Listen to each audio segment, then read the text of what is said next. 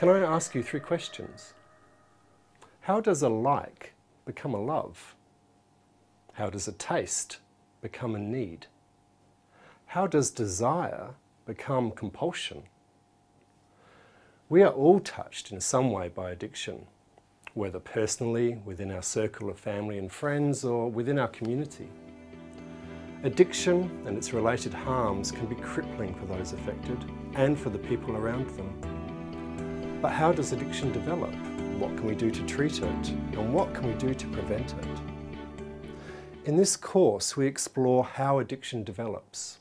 We look at the risks in the environment, in our personalities, in our genes. We look at the risks for developing addiction.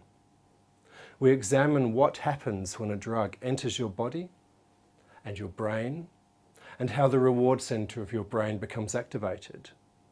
We look at how your brain changes in response to drugs.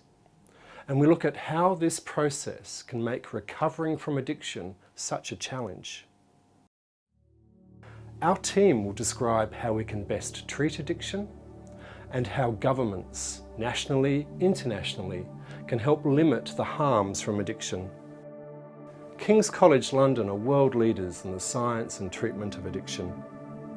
Lecturers in this course are drawn from a variety of disciplines throughout King's College, a team who work together to understand and respond to addiction.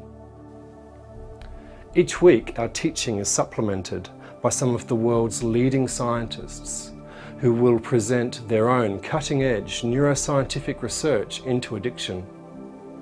Research that will lead to a greater understanding of how addiction develops and how we can treat it most effectively. By understanding addiction, we can shed light on the greater issues of self-control and choice. Indeed, by understanding addiction, we can develop a greater understanding of ourselves. My name is Dr. Kyle Dyer. I'm a psychopharmacologist at King's College London, and on behalf of the team, I look forward to meeting you on our course.